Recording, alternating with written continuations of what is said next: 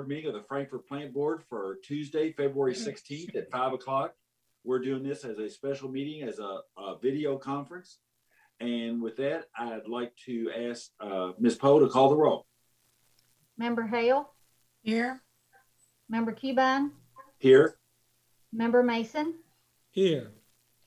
Member Snyder? Here. Member Dutton Mitchell? Here. Hey, we have a quorum. All members are present. First order of business is to conduct a public hearing regarding increasing the rate for retransmission surcharge, increasing the rate for cable network pass-through fee, and increasing the rate for bulk cable 1 and bulk cable 2, and reducing the rate for HBO Max. And with that, I'd like Vice Chairman Mason, if he would, to conduct the hearing. Okay. This hearing will come to order. My name is Steve Mason. I have been requested by the board to conduct this hearing. With me today are board members and staff of the Frankfort Electric and Water Plant Board. We are here to receive comments regarding 1, increasing rates for retrans surcharge, 2, increasing rates for cable network pass-through fee, 3, increasing rates for bulk cable 1 and bulk cable 2, and 4, reducing rates for HBO Max. This public hearing was advertised in accordance with the regulations for public notification and appeared in the weekend, February the 6th to 7th, 6th through the 7th, 2021 edition of the State Journal newspaper. To conduct this hearing in an organized fashion, we have asked that anyone wishing to comment register via email with Kathy Poe or Kathy Lindsay. This hearing will be conducted informally and voluntarily by the Frankfort Electric and Water Plant Board in order to accept comments on the above item. Both oral and written comments will be accepted. Any and all persons present who wish to make a statement will be afforded an opportunity to do so. If you have a written statement to accompany your oral presentation, a copy of the written statement should be provided to the board prior to your presentation. Oral presentation should be limited to no more than 3 minutes. If necessary, I will interrupt and request the presentation to be completed due to this time limit. I may ask questions of any person presenting oral comments where it is necessary to clarify the nature or substance of the comments. The board reserves the right to answer questions at a later date. It is the job of the board to fairly consider various points of view and information. We want public input and involvement, and I hope you do not find our standard procedures restrictive. Additional oral comments and written comments will be accepted and considered if they are submitted no later than the end of normal business hours on Monday, March the 15th, 2021. To submit a comment, please contact FPB at 352-4372 or on our website, which is www.fpb.cc.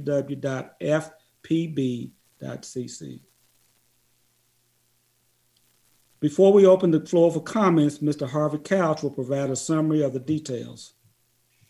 Harvey. Thank you very much, Mr. Mason. Just as a reminder to the board and those folks watching at home, just to summarize the rate changes that we're requesting. As always, the increases are a direct pass-through of the programming costs of the networks on classic cable and on our retrans surcharge. For the first item, the retrans surcharge, we're asking to increase the surcharge $22 to $22.39 per month effective. I think it'll be May 1st, 2021, $24.78 effective January 1st, 2022, and $27.25 effective January 1st, 2023. The second item increases the rate for the cable network pass-through fee from $56.71 to $59.66, again, effective May 1st, 2021. This fee was established last year and is a direct pass-through of the monthly fees paid by FPB to cable networks for the right to distribute their programming. This is a 5.2% increase. And then the bulk cable 1 and 2 increases. Bulk cable 1 from $13.96 per outlet per month to $14.80 per outlet per month, effective May 1st. Bulk cable 1 is defined in the FPB tariff as typically hotels and KSU dormitories. proposed to increase the rate for bulk cable 2 from $24.35 per outlet per month to $25.81 per outlet per month, effective May 1st. Bulk cable 2, as defined in the tariff, typically includes office complexes with more than 8 outlets. These increases are at the same percentage as the cable network increases. And then finally, reducing the rate for HBO Max. We're proposing to reduce the rate for HBO Max from $18.50 to $15 even, to put it on parity with other premium offerings and also the direct-to-consumer offering from HBO Max. So I think that's all I've got to share on this item. Mr. Mason? So are there any comments? Did we receive any comments? No, I did not receive any comments, and neither did Kathy Lindsay. Steve, if it'd be all right, Harvey, could you explain for anybody watching exactly what is the retrans? Who are those stations, and why we're passing it through? What happens there? Sure. So that encompasses all of the local broadcast stations. So the 2 CBS affiliates, the 2 NBC affiliates, the 2 ABC affiliates, and the 1 Fox affiliate that we carry from Lexington and Louisville. And those rates are negotiated every 3 years as part of the retransmission consent process that's established by the federal government. And so again, those rates are the exact pass through of what the plant board pays for those networks on a monthly per subscriber basis, and the customers those costs are passed directly onto the customers with no additional costs added on. So if I'm not correct, that's federal law that allows that. And even though if you took the signal out of the air, you wouldn't be charged, when cable companies like us or any other cable company takes those and puts them on the cable and takes them to consumers, then we have to pay for their signal, right? Correct. Yeah. The broadcasters have the right to charge in exchange for their consent for us to retransmit the signals. So yeah, like you said, they are free over the air for anybody with an antenna. But when we retransmit them to our customers, then we have to pay, or our customers have to pay for the right to receive those channels. So I guess, John, if there's no other comments, we're concluding the public hearing. Right. And I guess then anybody has rights to submit what comments up. I think you said, Steve, what, March 15th? March the 15th, Monday. And then we'll review, then, as I understand it, then what, at our March meeting, then we'll make the final decision about rate increases. Is that correct? Harvey. Yes, sir. Yeah, that would be, we would ask for approval of the rates at the March meeting. They would go into effect April 1st, which would essentially because we bill a month ahead, it would be in effect May 1st, but bills that start to go out in April would be when it would take effect. Okay. Okay, I guess, Steve, if that concludes it, then we'll go on with the rest of the agenda, if that's okay with you. I'm good. Okay. Next item is approval of the minutes from January 19th, 2021 special board meeting. Everybody has the minutes in front of them. Do we have any corrections or changes? If not, do we have a motion? So moved. Is there a second? Second. We got a motion and a second. Any further discussion? If not, all those in favor say aye.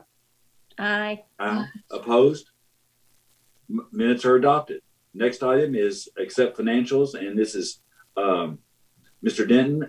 You want to give us the update on both the financial status and where we're at in terms of past dues? Yes, sir. Thank you. Good evening. I'm going to be presenting this and also have with us Cassie Estel, one of our customer service supervisors, to walk through this. I know what we've gone through with COVID and customer service go hand in hand, so we can both here to cover it and answer any questions you may have. I'd like to start on page 27 of your board packet, talking first about the COVID-19 impact to the Frankfort Plant Board and past due balances that we've covered.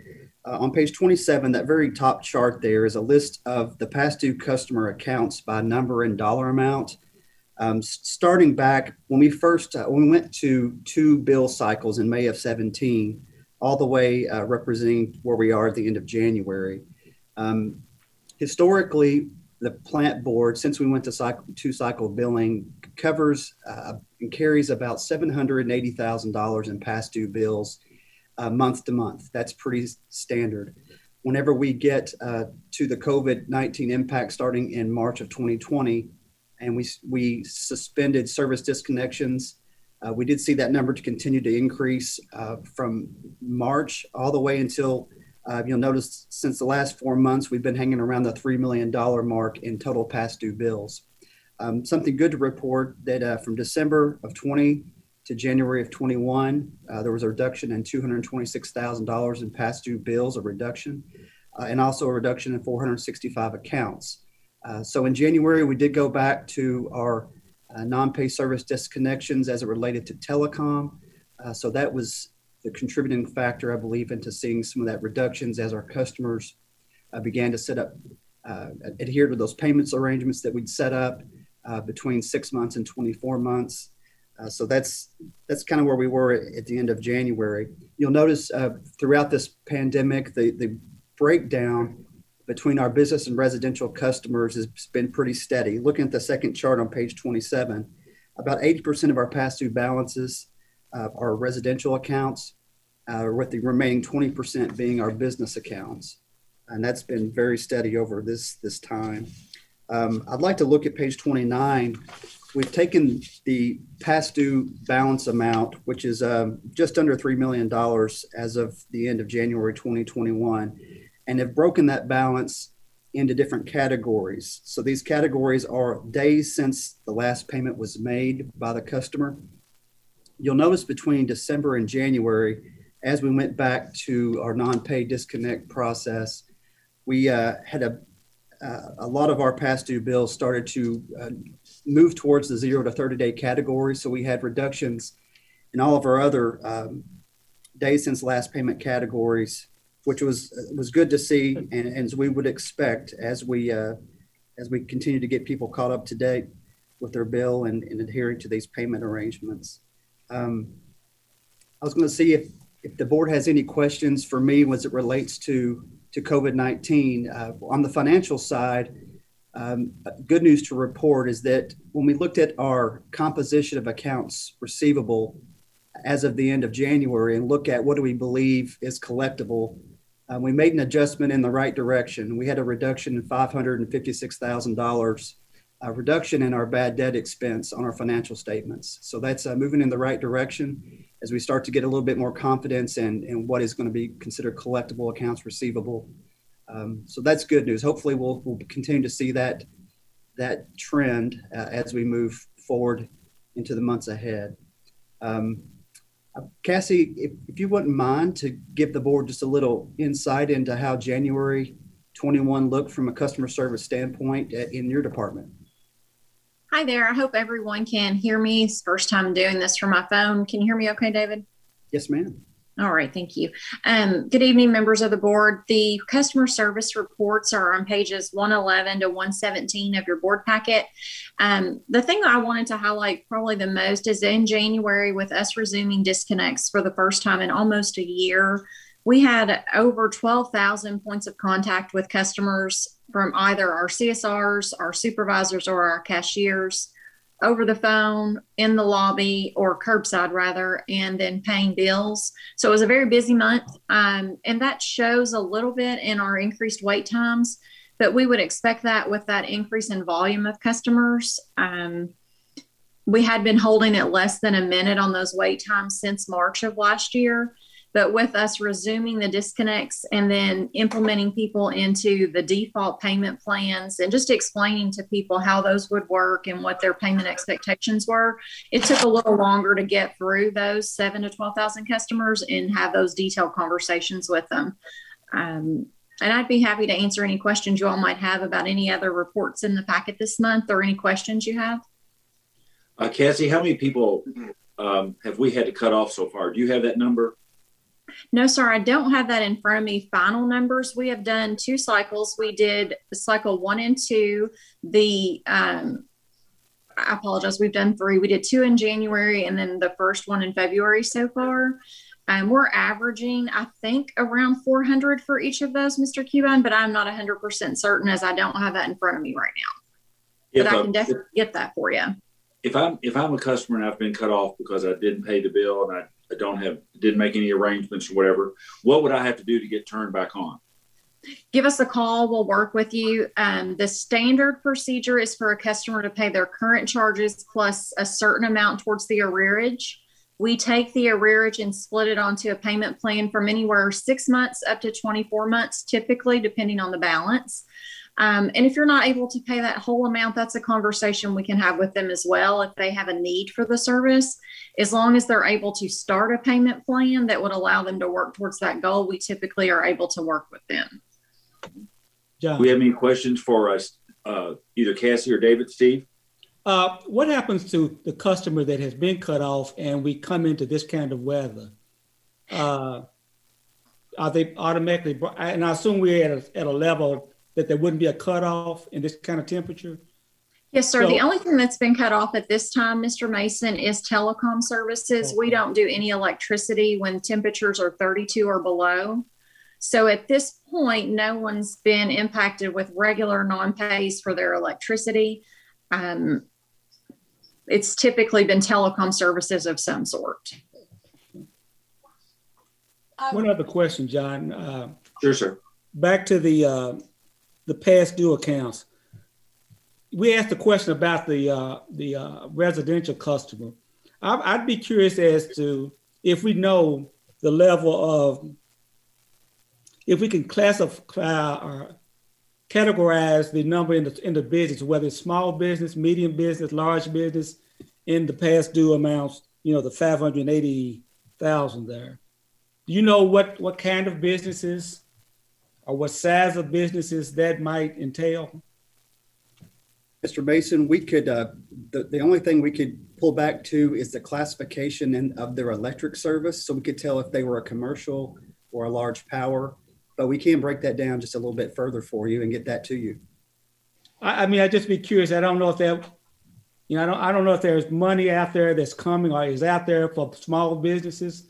And if that helps highlights whoever disseminates that money, if it is any money out there, it may be helpful to maybe to the city, perhaps. Dawn, did you have a question? Yes, I just wondered if there was still money available through community action and the city and county money through ROSLM to help people. And does that only help with their electric, or will that help with telecom also? Typically, that only helps with electric, water, and sewer, Ms. Hale. There was a grant early in the pandemic that allowed the funds from Bluegrass to go towards telecom services. It's my understanding that that money has been exhausted and they're not taking anything right now except for their normal crisis funds, is the last update we got from them in January. Thank you. Mm-hmm. Any other questions for either Cassie or David? Chair, I don't have a question. I just wanted to commend the customer service representatives on how hard they worked, especially in January. And I know the numbers that you all had to deal with because of the cutoffs.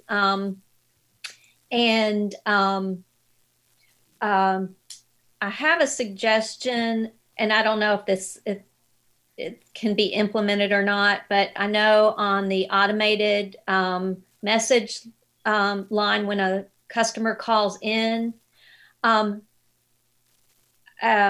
hopefully it won't keep up like this, but I know there were a couple days, especially in January, where the volume that was going to be dealt with that day was just going to be unusually high because of the moratorium having been lifted and other issues.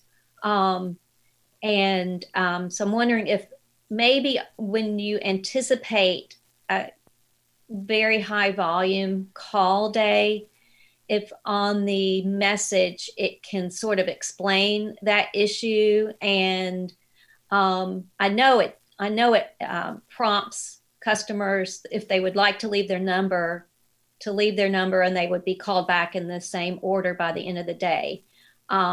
but maybe just to give a little explanation, just to prevent some frustrations. Cassie, is that something you all can add to the void when people are connected to you all to, if there's going to be a heavy volume, to give that explanation that we're experiencing heavy calls and whatever due to the current situation? We have reached out to the IT department to ask them that question, as well as also asking about inputting a message in there just to advise customers if they choose the callback feature, they will in fact receive a callback that same day, regardless of whether we've closed yet or not. So IT is looking into that capability for us to see where we can place those recordings and whether we would have to do that on the front or it can be built into our ShoreTel phone system. But we did reach out to them after talking to Ms. Dutton Mitchell earlier in the month, and they are looking into that for us already. Okay. Would you give the board an update on what IT gets back to you and tells you if we can do that? Yes, sir. And let everybody know? Mm-hmm. Okay. Thank you. Okay. John? Does John? David? I'm sorry. John, Yes, sir. David, you had I got on the phone with David earlier and asked him a couple of questions, and he was very helpful, kind of walking me through this. David, you mentioned the bad debt. We kind of forecasted down a little bit on our bad debt to, what did you say, 550,000? Yes, sir. We reduced it by that amount on the estimate. Where does that compare to what our last non-COVID affected year would have been? So we typically write off around $300,000 on a normal fiscal year. This year, not really knowing where we would end up, we doubled that to a budget estimate of $600,000 in bad debt. Okay. So for the year, I believe we're tracking at 400 right now. We're going the right direction. So I'm hoping we can stay below that budget number as we get through the year. And you mentioned in our conversation yesterday, we don't use collections because the way we get most of this money back is when someone comes back to sign up for service, we get the money back then before they can start service, correct? Yes, sir. We used a third-party collection service for years and did a look at the results from that and found that by far most of our collections of bad debt were from customers returning back to FPB to restart service. And in order for them to restart service with an outstanding account, they would have to get caught up to date. And that was the significant collections in written off debt. So that's where we are today. Good. That's it. Thank you, Mr. Chairman. Thank you. David, did you have anything else you wanted to add to either the COVID updates or the financials at this point? Well, just for the board, we're tracking above better than expected on our revenue side and below budgeted expenses. So we're doing well as far as that's concerned. We'll have our financial statements out on our website for our customers to see at any given time. They can also go out to the Department of Local Government website under the SPGE section and see our financials as well. So I believe for now, sir, that's where we stand through January. Okay. With that, I would like to have a motion to accept the financial reports for the month ending January 31st, 2021. So moved. Do we have a second? Second. We have a motion and a second. Any further discussion? Seeing none, all those in favor say aye. Aye. Aye. Those opposed? Financials are accepted. Thank you, Mr. Denton. Thank you. Next one on public comment, and number 6 is on website customer comments. Ms. Poe, do we have anything?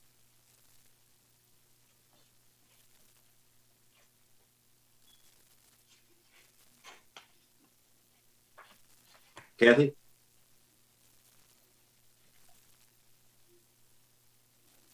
I was muted. I'm sorry. We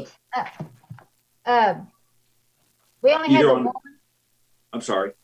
We only had the one that was in the board package. Okay.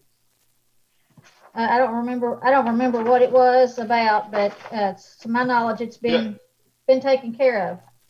Gentleman was complaining about his overly high usage rate one month. Right. Yes, his electric bill. Right. Did we figure out what happened there? Cassie or Vint, I'm not sure. I don't have an answer for that. No, I was unaware of it. I do not know. Could you follow up with us on that one, Ben, and let us know what Sure, the we'll do situation that. was, if it was a meter Sure. problem or what it was? We'll do that. Okay. Next is the department reports. Ben, do you want to give us highlights on those? Yes, sir. I'll just briefly go through the main points there. And if you have any questions, certainly interrupt me or I'll be happy to cover those at the end. The telecom report starts on page 107 to 110. That's the pretty standard report you're used to seeing. I will talk a little bit about NextBand, our new gig fiber project. The construction crews are working in the Node 14 area, which would be Indian Hills, Ridgeview, Arnold Ridge area. So they're doing construction there. And our plan was to start some of the construction in the Shadrick Ferry area later this week, if the weather permitted. And so far, the weather's not permitting. So I don't know if that'll get any better this week, but if not, we'll certainly start on next week on that. In the electric department, page 119 through 122 is the standard reports. We are working on reconductor projects over on Battle Alley, several line extensions, and we're starting to order the materials the electric department will need for the Tiger grant. When the water department's finished, the electric department will be next. So they're getting those things lined up.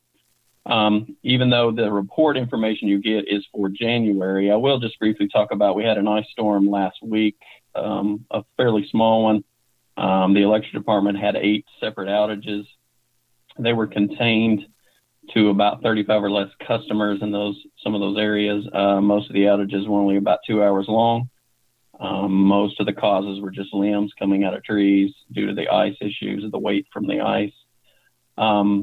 The first outage started about 7:30 at night, and the last outage that we had was about 7:30 in the morning. But again, the outages, the longest ones were about 2 hours. I think Ms. Hale, she got the lucky experience of being one of the folks in that first one that we hit. So anyway, that was really, we were happy it wasn't any worse. The ice stayed to a fairly small amount compared to what we've seen in the past. So we came through that pretty well on the electric side. The telecom department also was very fortunate. They only had a couple of small issues. They had a number of calls, but most of those were for areas where there was no power. And when the power came back, the telecom came back as well. And then certainly, as we're all aware, we're going through another winter storm currently today. And to date, we've had no issues and outages from the storm that we're having last night and today. So hopefully that will hold for us for the rest of the week. AMI and the advanced metering infrastructure work, the lab testing is substantially complete. And the materials for the pilot field area, they're on order, and we expect to install about 500 meters as part of that pilot project in April. So that is going according to plan.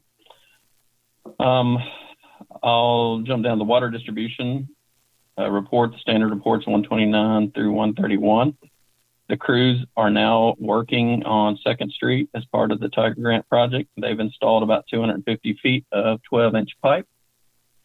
And then the water crews are also working in another area for a specific customer. I won't mention the customer's name in this particular case, but they're having an installation over there, and it's going to be 2,700 feet of 12-inch water main. So those are 2 projects with some fairly large water lines that we normally, you don't see a whole bunch at one time. So the crews are definitely going to be working hard, trying to keep up on all those projects.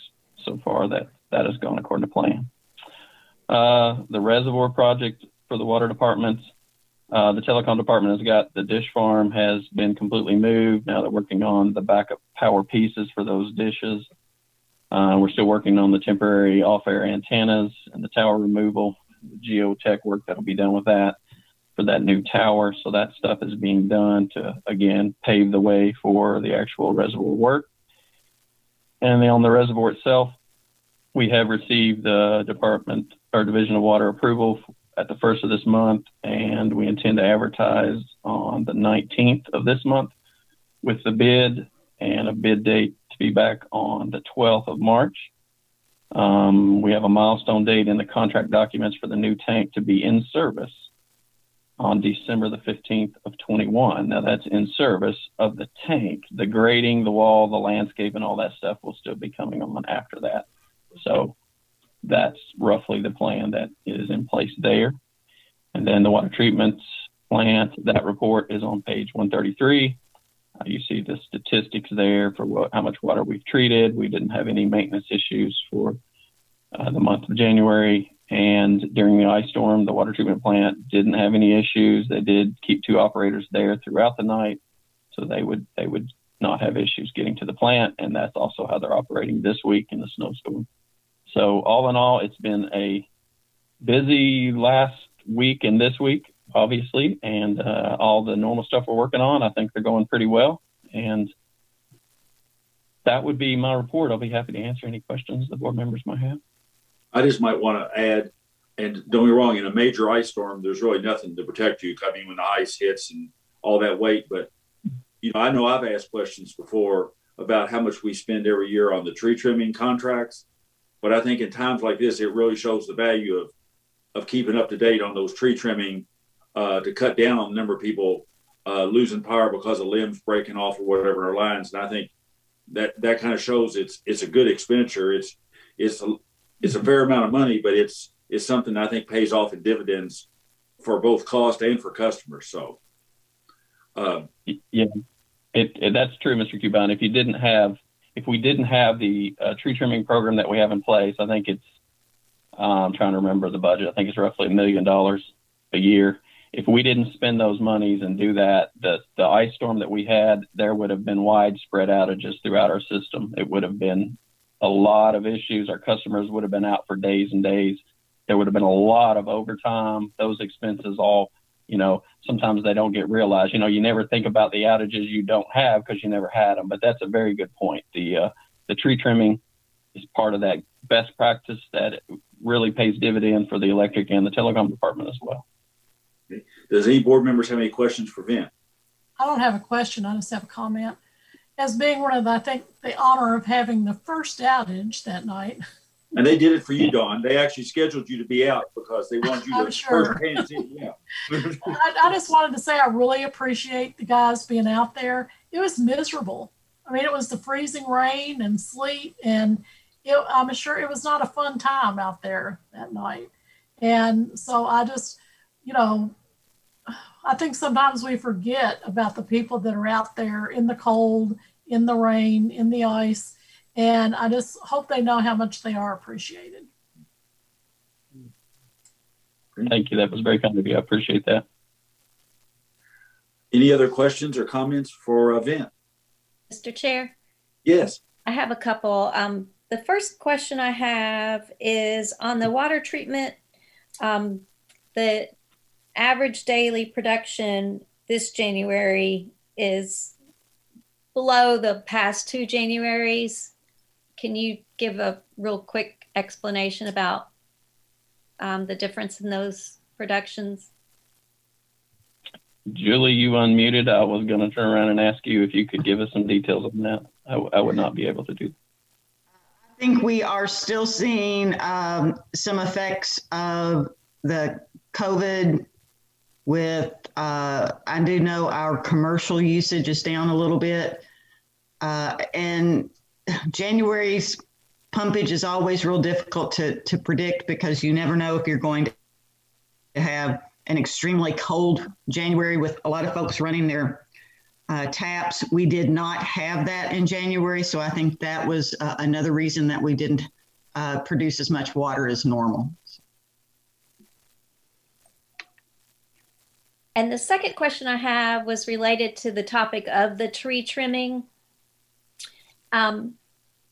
If there is a branch that looks like it's imminent to perhaps fall on a power line, especially during weather like that, because usually that's when we all start to pay attention to those issues, what might the plant board's response be to a call like that? Yeah, if customers, and we do get those calls from time to time, even outside of these storm issues, customers call and say, well, this tree is leaning over. I've noticed it's starting to lean over, and that would fall on the power lines. If customers just call us at our normal outage number and just call, and they can also send email, comment on our website and do it that way as well. But if they just call our after hours line or during the day, we take all those comments in and we go out and investigate and we look at that. And if need be, our tree trimmers get up and work on that. We find those comments and those notifications to be extremely helpful because it does help us in many cases. It helps us to eliminate a problem before it happens.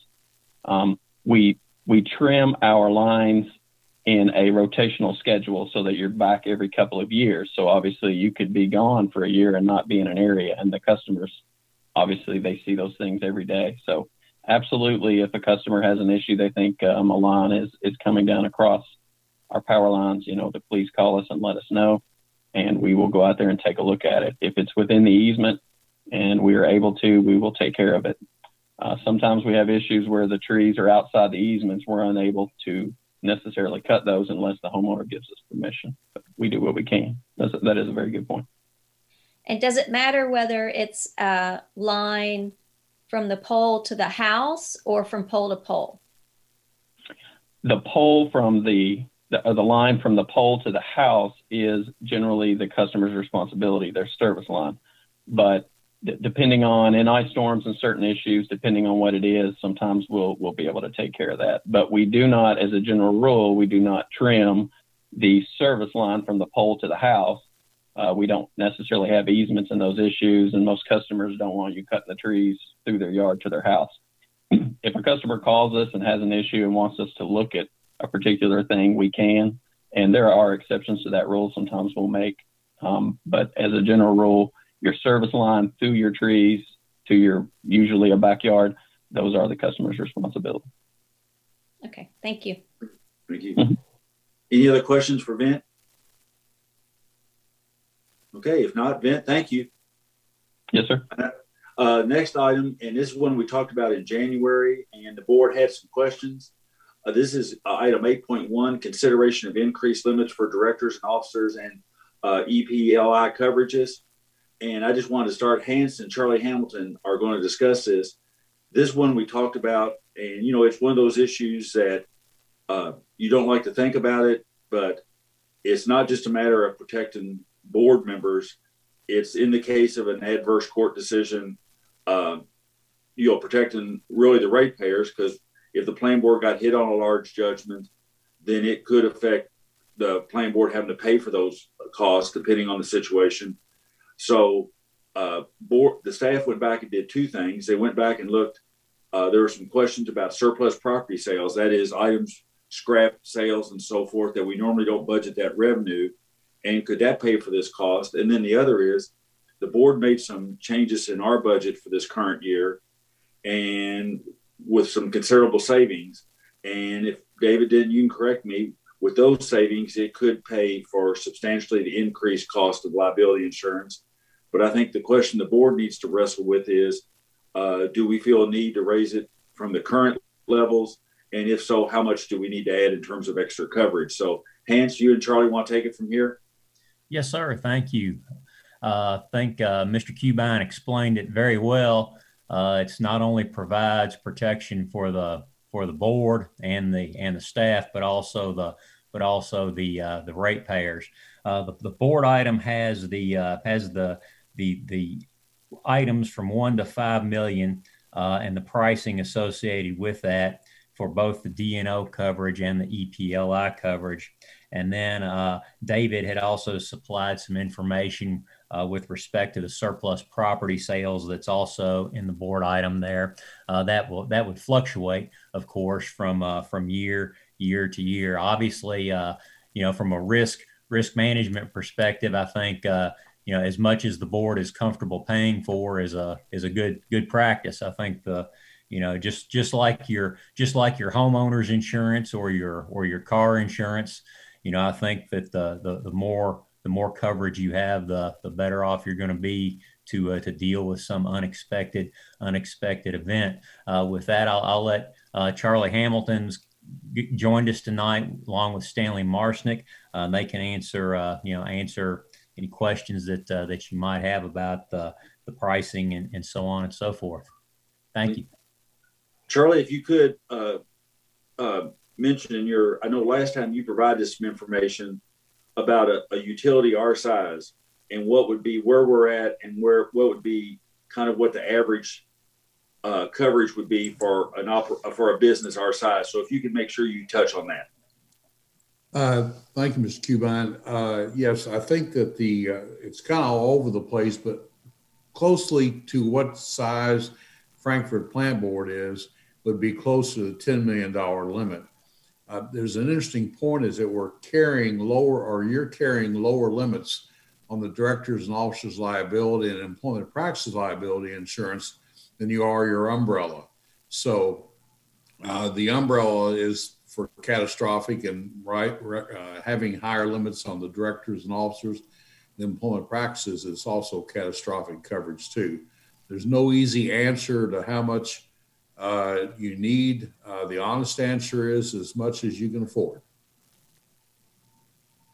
And our current coverage level on directors and on employment practices, what?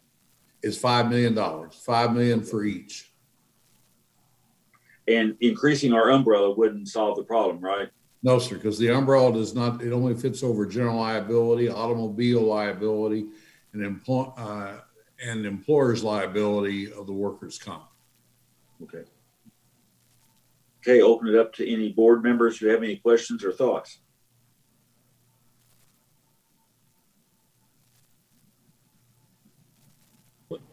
I tell you, John, I'm willing to go to the 10. We have surplus money at least for a year and see how it goes. I'm not sure if anyone's been faced with that really in their life, in their tenure in their career. But sometimes it feels better to have it than not. And as I understand it, David, correct me if I'm wrong, for the next budget cycle, the fiscal year 22-23 budget, which would be next year, from a budget standpoint, from the board budget, given some of the changes we made this current budget in terms of reducing some costs, we basically, if we went to the 10 million for those two, we'd basically be back to where we were in fiscal year 20 board expenses. Is that correct? Or close to it? Yes, sir. You've had about a $35,000 reduction from 20 to 21, and that continues as we have it budgeted. So you are correct. Okay. So that would cover the directors and offices liability. And then I assume the employment practices would be spread across the company. Is that correct? Yes, sir. We do attach that to each employee in our budgeting process, relating to the employee. So it is budgeted that way. Okay. So for the current year, the extra cost, when would this go into effect? Immediately, or July 1st or April 1st or March 1st, or when would it go into effect? We can put it in effect anytime the board prefers. We can do it effective today, tomorrow. I would make it expire, recommend we have it expire February 5 when the rest of the insurance expires, so it'll all be on the same date. Okay. Okay, we have Steve's comment.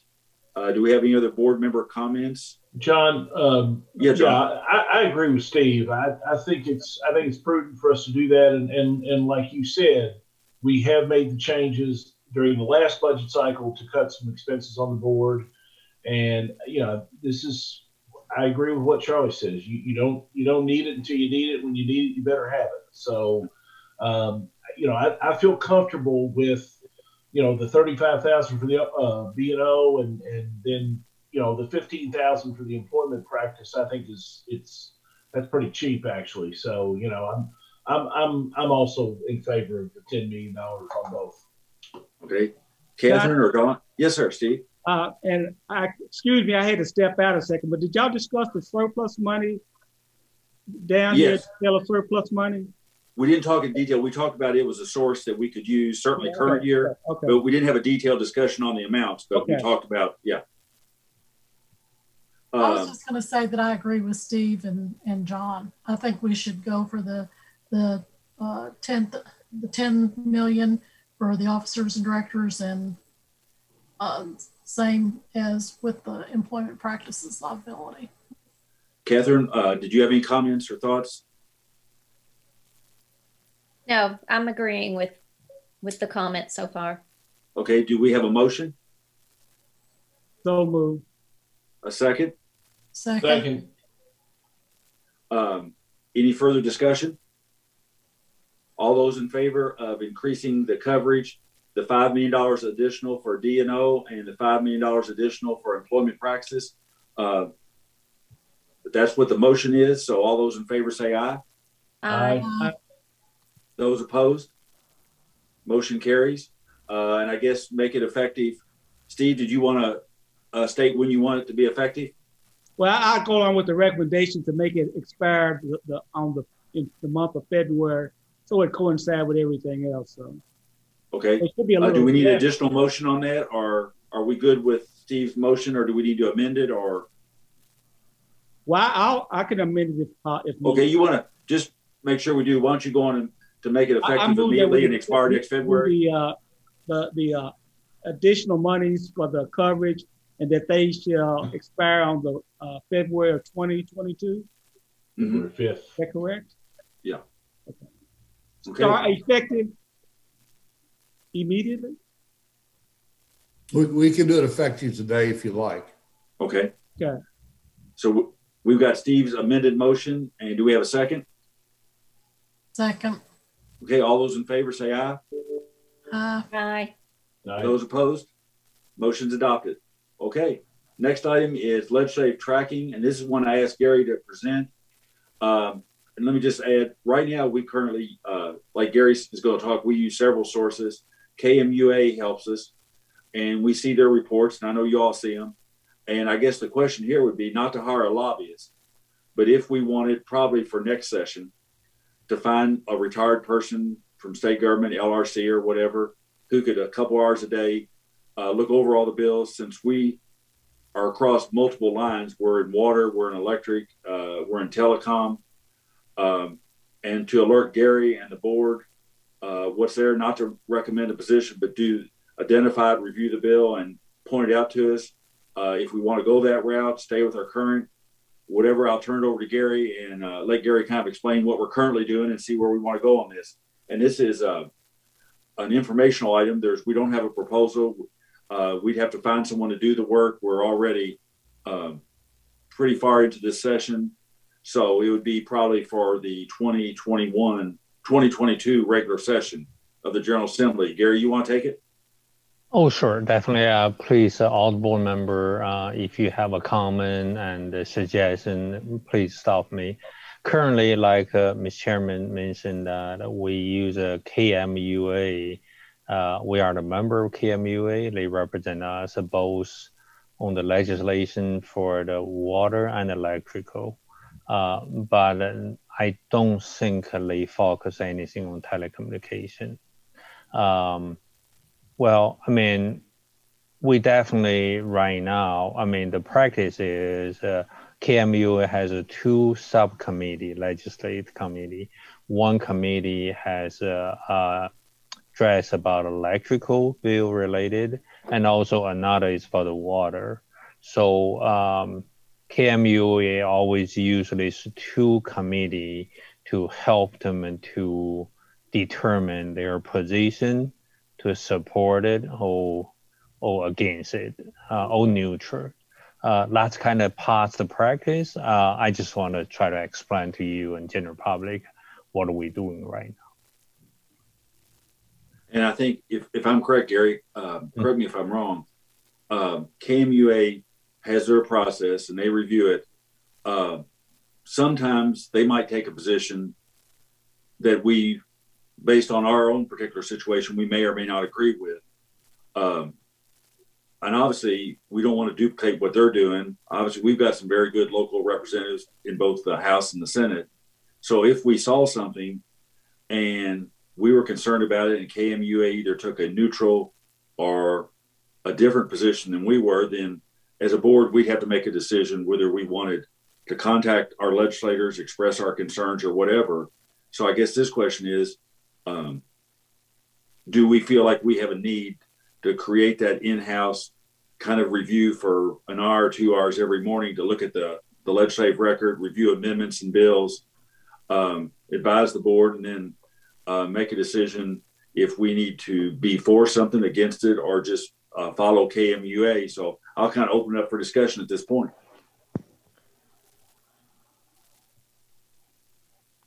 John? Yes. Oh, go ahead, Dawn. Go ahead. I was just going to say that I really think that we should have someone because, and this is not a criticism of KMUA, it's just that they don't cover telecom, and telecom is really one of the most competitive aspects of our business. So I think it would be beneficial for us to have someone that is looking not only at electric and water, but also at telecom. So I think it would be worth it for us to spend the little bit that we would be spending in the long term. It could save us money, in the long run. Steve, Catherine, John? John, I guess the question I have, I've been on the board through one legislative session. And I guess I probably want to ask Gary and maybe some of the staff, the question you brought up about our interests being divergent from those of KMUA. They could be, yeah. How often, how many issues have we come up with, either electric or water, where KMUA either sat on the sidelines of something we really had a strong feeling about, or even they took one position and we really felt like the opposite position would have been better for us?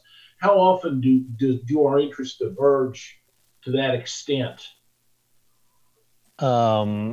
In my knowledge, in the last 2.5, 3 years, I think kind of limited case. I don't know how many count, but there could be some case that they have not a particularly interest in telecommunication. Maybe we do have some concern. Sure. I understand that's a different thing. Most time, I think working, even say the board would like to hire someone, which is, I agree, if you like to do, and is more working together, just have more information ahead of time, then work together. But I mean, it's really up to the board for this. Right now, one thing, Ms. Snyder and Ms. Cubine or Ms. Mason, you are definitely know better than I do. And there are so many proposal bill, and some of them move very fast. And just take a days. I mean, that's a typically sometimes I feel.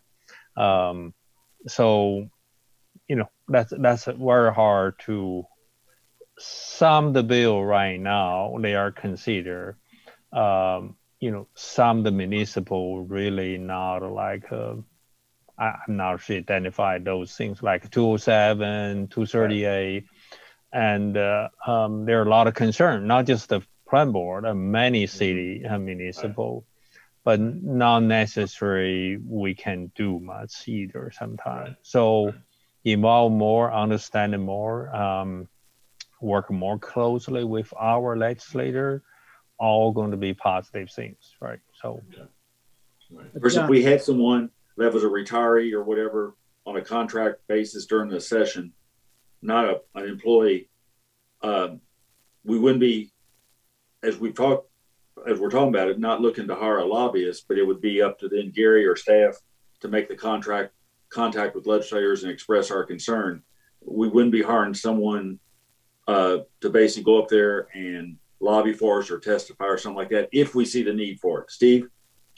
No, what I was going to say is, one, I think that'd be a relatively inexpensive endeavor to have. But to your question, John Snyder, I think there was a significant bill either last session or the session before that I think, in my opinion, that the plan board might not have been in favor of, but yet KYMA may have been in favor of. That because John was watching the session and you were watching it, and I saw it, we knew about the bill. So I'm not sure, it just didn't, you take you and John off, who may watch track of this stuff, you may not, some of these things may not come. Then, there is big telecom types of legislation out there. And, one of the things I think about is how that impacts us, as we pursue our issue, if it ever it will impact us. So I don't envision this to be a lot of money, and I mean really just very little money to do this. And I think it might be, if nothing else, keeps us attuned to what's happening as it relates to us, if it doesn't do anything else. Well, I try to pay as much attention as I can to as much as I can, but I've got a job to do that has nothing to do with. But if you look at it in the context of we're faceless board members, and you could be someone that did not work at LRC, then think of the position. Sure, that's absolutely. kind of where I'm looking at. Absolutely. Catherine, do you have some thoughts on it? As far as for budget reasons, I too would want to keep it very minimal, keep it just to tracking and potentially just to tracking telecom. As already has been pointed out, KMUA is doing that work on the water and electric side. It would be nice to coordinate with them, potentially to change their process a little bit, whereas we get some notice. I mean, I know how fast the legislature moves during session.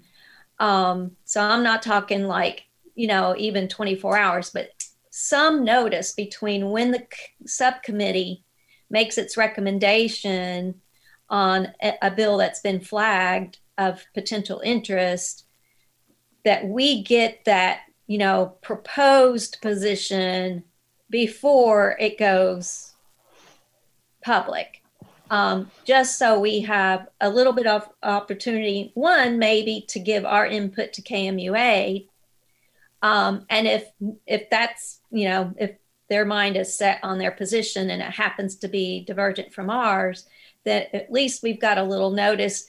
And to Gary's point, if we've made a concerted effort before the session to speak with our legislators, then on those rare occasions, I think we'll have the relationship where we can express why our position's not the same with KMUA's.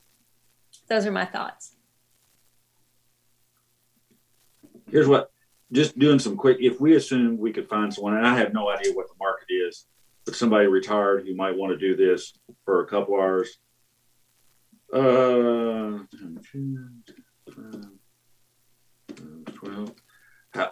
If the board would feel comfortable, if we want to, but like I said, we're pretty far into this session, but if Gary would want to look and see if we could find someone for the 2022 session who might be interested in doing this work for us to review both some pre-filed legislation and bills during the session, 1 or 2 hours a day, and bring us back a proposal at the November meeting.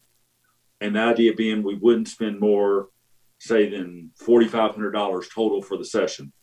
If we could find someone who might want to do that work, and to bring it back at the November meeting, and then we can make a final decision at that point if we want to go forward and contract with someone, or what we want to do. And that also gives us a chance to work some more with KMUA during the summer about maybe refining their process a little more. So basically not a formal motion, but just a direction for Gary to do that research and bring us something in November, and then we can make a decision if we want to do that. Does that sound reasonable? And Gary, do you think, I don't think we need a motion. I mean, we're not authorizing you to contract or hire someone, but take a look at it, identify if there's someone out there who might be interested, that you feel might, have the qualifications and experience to read those for us. And the key on that, Steve and I and John have done it a lot. I mean, the key is being on top of it from day one, not letting it build up, and then you can kind of stay on top of the amendments and bills every day and watch them. Trying to jump into it at this point with hundreds of bills filed and stuff moving would be hard. But if you're on it from day one, and you've got just a couple of topics, you can do it fairly quickly because of some of the software LRC has, and setting up bills and topics and headings and indexes. Does that seem like a reasonable way to go? John, Mr. Chairman. Yes, sir. Does this set us up for an issue if Gary identifies an individual and then we decide to do something? Where are we in terms of our contracting? Hans, is that going to get us into trouble if we essentially almost pre-select someone or kind of ferret that out? If they were Hans, if they were a 1099 employee, what would that be? I think they'd be an independent contractor, obviously, first. And I think it would qualify also as a professional service. So you might send it out as a, just maybe an RFP, something along those lines. And if I might take a moment, I recall in a couple of years, somebody was talking about telecom. I think at one point, maybe John Higginbotham was, there was some telecom stuff going on with KMUA. So might want to see if there's still anything going on there with the telecom side of things as well. I talked to vague memory. I talked to Annette maybe a couple of weeks ago just to see what she was doing. And I got the impression, although I've seen a few broadband things, Annette, I think she's probably more focused on water and electric, don't you, Gary, than she is on broadband and telecom and cable? There's some interest because the some the utility has some the fiber service, or but not a lot of them have like a full scale. We have a cable, internet, telephone, all the security. I don't think they're very limited. Utility has those services, like municipal in Kentucky. So Gary, if we go along this path, basically just kind of giving you the assignment of by next November, this coming November, bringing us some options and some proposals. And if you found someone and they're willing to work and you think they can do it and work with you and the staff, and then we can kind of decide then if we want to do it. Yes, like Hans suggests, we're going to have a formal process. Invite them. I mean, invite the people, give us some kind of proposal. Then we have a normal process for this. We make sure we're going to follow the rule for our purchasing, and then I will make sure I update you, the board, and in the meanwhile, we have a budget process. Will be all included before So we'll be all in line when we, you need it. If that's the direction board want to do, I think we can make that happen. Yeah, this would be a great gig. You can sit at home in your pajamas and do this in the morning. This would be good. So Gary, if you'll just kind of follow up on that and then make sure, Kathy, Poe, make sure you put this on the agenda for November. Yes, sir. I have it written down. Okay. Thank you all. Next one is 8.3. Consider approving the public. Oh, I'm sorry. Excuse me. I'm sorry. I'm sorry. I have one question. Can you just clarify when you spoke to the executive director of KMUA, did you ask her if they had any interest in perhaps expanding, looking into telecom during the legislative session? We didn't talk that, and it was a very general conversation. We did talk about the fact that, what her process is and how she works it, and then how she vets the positions with her various committees, and about if the board wanted to go this way, could there somehow that we supplement her resources, not duplicate them, and work with her group for whatever information. So, because I think just from talking with her, I don't think, to get in a situation where we're taking one position, her another. And I think like John and Steve mentioned, and you mentioned, timing is just so fast on some of these issues, especially amendments, that if we see something that worries us, to let Gary know that there's a concern, to make sure they know we're concerned. And then, of course, we're always faced with the possibility that some of the utilities will be for it, some will be against it. And then I think that probably forces KMUA in almost a neutral position. And then we've kind of got to decide, are we concerned enough about it to ask Gary and him to contact our legislators, or just, how concerned we are. So I think it's a topic that deserves some work during the interim to kind of define exactly what we're going to be doing and what she's doing, and can we work out something jointly that maybe means we don't have to even do this? Absolutely. All right. Yeah. Thank you. Sure. Next item is 8.3. Consider approving public hearing notice concerning covering tariff revisions to AMI deployment and opt-out. Travis? Yes, sir. Good evening, Mr. Chair, members of the board. As Vint mentioned in the departmental reports, the AMI project is progressing nicely. We're kind of wrapping up the testing phase, which means we'll be moving out to installing meters at customer premises soon, which means we will need to adopt some kind of uniform policy to address customers that have, various concerns about having an AMI meter installed. Most utilities have adopted the practice of having an opt-out policy that allows the customers that choice that don't want an AMI meter, but also has a fee associated with it that will recover the cost of the increased cost of providing service. So staff working with our consultant at Bass Solutions has drafted a policy for the board's consideration. It includes a one-time fee to recover the cost of any kind of meter change out or back office process, and a recurring monthly fee to cover the cost of that manually reading. We also referred to a policy that the Public Service Commission has approved for Kentucky, an opt-out policy. It looks very similar to what we've drafted. So we think there's a good standard there. I think what we propose is in line with what other utilities are doing. I think you said, Travis, this is similar to what Duke Power is doing.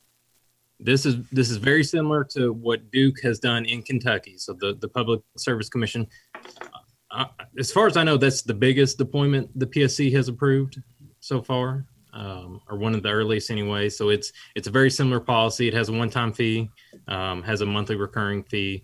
There are some limitations on who is eligible to opt out. Again, of course, the idea being, we think it's a great program. We want all of our customers to participate in it. We think it's a better service, but we want to have some means for those customers that are just, absolutely adamant they don't want an AMI meter. So this would be one alternative for them. So again, I think what we propose is pretty well in line with most utility practices. Be happy to answer any questions about what we've proposed here. My thoughts were the public hearing could be concurrent with the March meeting. We've got plenty of time to do that. We're not necessarily up against a wall time-wise. So kind of the standard public hearing and tariff revision process is what we had in mind. 1 month ahead for the public hearing, and then the next regular board meeting, assuming the board is in favor, adopt the policy. So that would have us prepared for what we expect to be the full system-wide deployment to begin in July. That's the current time frame. Do you have any questions for Travis? I just had one. On your opt-out presentation thing here, you have a box for opt-out processing fee and non-standard meter install of $100. So is that saying that even if they opt out of the AMI meter, they still will be having a new meter installed, so their current meter would be removed? Most customers, yes, to answer your question, yes, they will still get a new meter. The metering system we have in place is past its useful service life. It needs to be upgraded in some form or fashion. So yes, it is likely they'll receive a new meter. It just won't be a digitally communicating meter. Thanks. Sure. And I think one of the things, Travis, that you mentioned is we've got some very good employees who do the meter reading right now and do a great job. And as we go into this, I think from a board, if the board agrees, and I mean, we don't need to take any formal motion on this part, but certainly as we phase into to let those employees know, how many is it we have total, Travis, that do the meter reading? I think it's 7. David may be able to correct me if I'm wrong, but I think it's currently 7. And that we do everything we can to find other spots for them in the company as we implement this. So we're not pulling the rug out from those employees. We're going to be saving the money from reading the meters, which is part of the savings to do it, but find other positions within the company for them to let them know that we're going to be trying to work with them to have something else for them to do within the company. Is that correct, Travis? Yeah, I think certainly the idea is that AMI will create new job roles. We kind of expected that from the beginning, and that was always included in the budgeted cost. But again, there's always some other jobs open as well, so it may not be limited just to that. Right. Yeah, I think that's been the understanding. Yes. So I guess the question on this is to authorize or approve conducting a public hearing at the March meeting on this proposed rate structure for people who opt out. And then you all do the appropriate notices, and then we have the hearing in March for any comments, whatever, as to this approach. Is that correct? That was my expectation. Of course, it's at the board's pleasure, but that would allow us plenty of time to get the policy in place before we're in full system-wide deployment. But I think it makes sense from our perspective. Yes. And how long will it take to deploy to fully implement all the new meters? It's about a 2-year process. That's what we've planned. Yeah, so we've got to go to all 21,000 electric and 16,000 plus water meters. So, yeah, about a 2-year. Any questions for Travis? Chair? Yes, sir. Yes, ma'am. I'm sorry. So I'm assuming the proposed monthly fee would be to cover the manual reading that would have to be done for the opt-out customer. Is the rationale for the one-time proposed fee to cover the costs that we would incur if that customer moves from that address? We would then, unless the next customer opts out, we would then have to go install an AMI enabled meter at that point. So is that the rationale for the one-time fee? Yeah, I think maybe I should give a little more background on that. So we propose in the policy, if you give us notice prior to having your meter changed, that fee could be waived.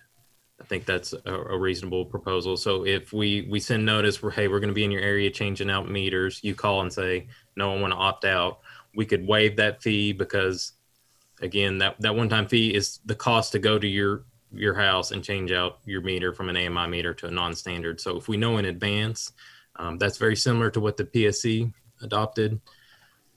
Assuming if you don't give us notice in advance, or again, if you move to a location that already has an AMI meter, the intent there is to cover the cost of sending a technician to the house to change the meter or reprogram the meter, however, whatever the case may be. And there's also some customer service and IT processes that'll have to take place. So that's the intent there. Okay, thank you. Any other questions of Travis? Okay, if not, do we have a motion? I think I see one more. Oh, I'm sorry. Is there someone else? Yeah, it's me. I was on mute. I'm sorry. Let me further understand the one-time fee. So whether you accept opt-out or opt-in, you're going to pay $100 at the time y'all start implementing this, installing these AMI. The idea is, again, if you tell us before we change your meter, I think it's reasonable to me that you don't have to pay that $100 fee. So if we haven't already changed you out, we could waive that. Again, that's what Duke Energy did. I've seen that other places as well. So it's really, the intent is just to cover the cost to send that meter, send a technician to change out that meter if you already have an AMI meter. That's so. But going back to Steve's question, if I'm like in my case, if I'm going to take the AMI meter, I'm not. There's no $100 charge to me if you're just going to switch me over to AMI, right?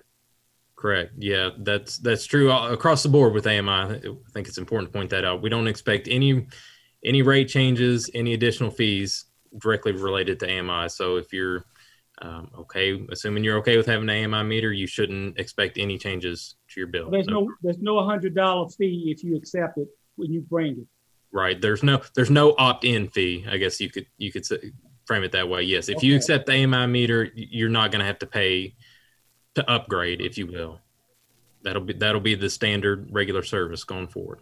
Okay. My other question is, and I looked at some other states that have the opt-in clause, has reduced charges for economically disadvantaged people that opt out. So there was a income threshold that reduced the charge, the monthly charge for people who are economically disadvantaged.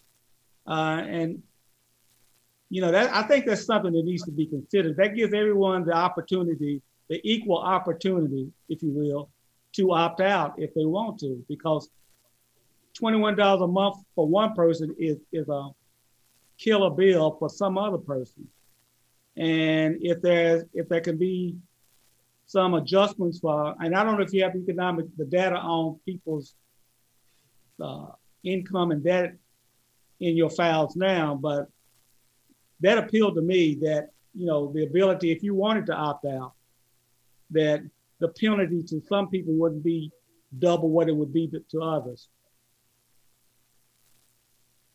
Okay, sure. Yeah, I mean, we can explore that. Of course, the fee schedule is ultimately, of course, the board's decision. So if it makes sense to the board, I can investigate that further and pass along some of that information in advance. Hey, Ben, did you want to say something? Yeah, I would like to. You know, we don't have any information on a customer's income or income levels. To do something like that, I mean, we can definitely look into it, but to do something like that would require application from the customer based on their income. We'd have to show proof of income. Our customer service reps would have to find some way to try to establish that those records are accurate. We'd have to have those kind of applications, and then we'd have to continually update those because that's a monthly fee. Maybe you have to review it every year. I mean, we can do that, but I do want the board to understand that's a pretty significant lift. It's been 55 years since I first applied to the Plan Board for Utilities. And I thought y'all had asked for my income at the time, being 20-something. So I thought income was part of the application process. I don't remember. It's been 50 years. Well, to address what Steve's asking, Travis, when we come back in March, we'll have the public hearing, and then we'll have the period after that for comments, and then decide on a final policy. When we come back in March, if you would do the research in terms of, does anyone else who has implemented AMI that you can find have adopted any type of hardship policy or whatever for people who want to apply and say, I don't want this meter because of X reason, and bring that to us, and let's take a look at what you found out. The NCSL site that you had in your report showed a state that did that. Okay. So if we could have that at the March thing, then we'll kind of go from there, and then the board can consider that along with any other comments we get, if that's okay with you, Steve. Yes, that's fine. Okay. So do I have a motion to authorize? I'm sorry. I just had a comment. Isn't one of the benefits of AMI that it helps people have more control over their bill? So therefore, low-income people would be benefited by having AMI because they can prepay, they can just have more control over the energy that they're using. So maybe to alleviate some of what Steve is talking about, we would just need to have some education going out before we institute AMI so people realize that it is going to help them possibly lower their bill to begin with. Well, my point, Don, is that poor people have the same fears and concerns as well-to-do people. Some well-to-do people may not want, for privacy concerns reasons, the ability, they can opt out and what have it. More people have those same privacy concerns. And if it's cost prohibitive for them to opt out, then all I'm saying is let's look at a way to make it equitable for them to be able to opt out for the same privacy reasons. Okay. Travis, could I ask you, Mr. Chairman, Travis, can I ask a question? For Duke application, how much they charge monthly to the customer to read their meter? I think it was slightly higher than what we proposed. I think theirs is 25 a month. Okay. Thank you. And I've seen them, all over the board, but I think that's a pretty standard. We're well within kind of what you would call standard range. Mr. Chair? Yes. Assuming we move forward with the public hearing in March or thereafter, I would just want to make sure that there would be a good link in the public notice for as much information about AMI as possible. Good, yes.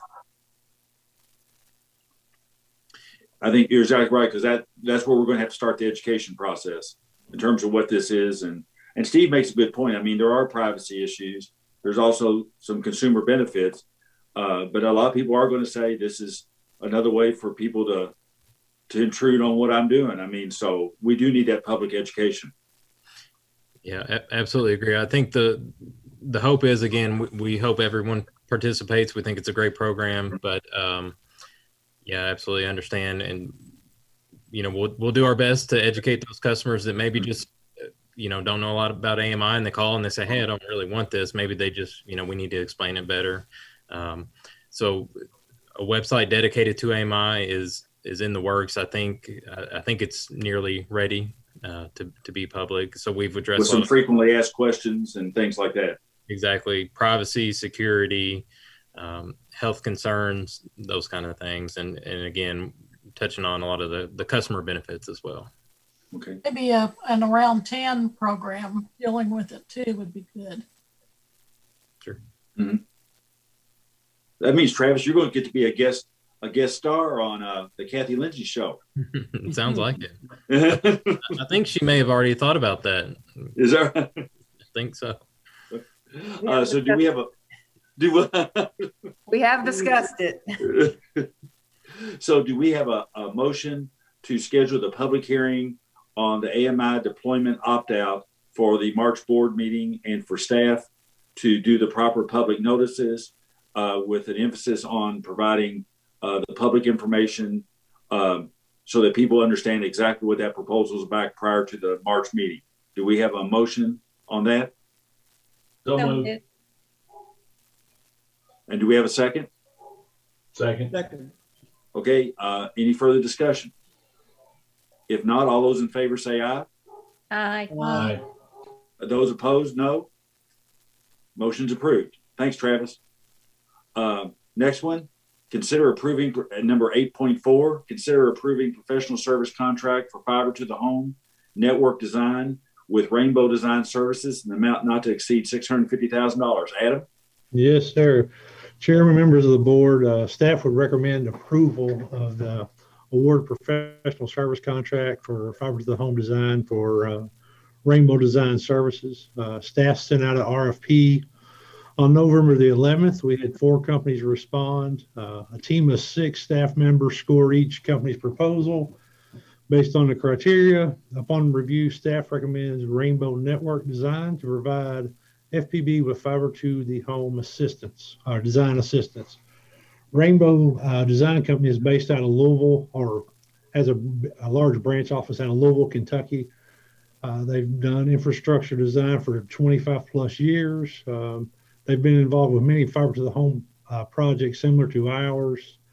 They've worked with Bardstown Cable, and this will help staff speed up the next band project that the board had asked that we look into. So this was one of the major pieces into speeding the project up.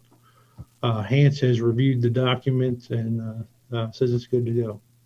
How about the $650,000? Adam, you and David, how's that being handled? Well, I'm glad you brought that up. This is actually basically piecework. So from between now and July, I wouldn't see us going much over $100,000. This was just the total contract sum. And this will be put out in stages because we don't want the design work to get done too far ahead of the actual construction. And the reason for that is areas like the Second Street Corridor project. If we let them design everything, then we have a street or a neighborhood project come up, we'll have to spend money and redesign. So we will stage the design just ahead of construction. And so everything kind of flows together as one project. So like I said, it'd probably be less than $100,000 this fiscal year. I think we have the funds. I've talked to David.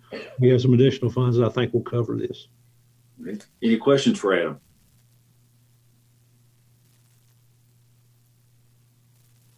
Okay, do we have a motion?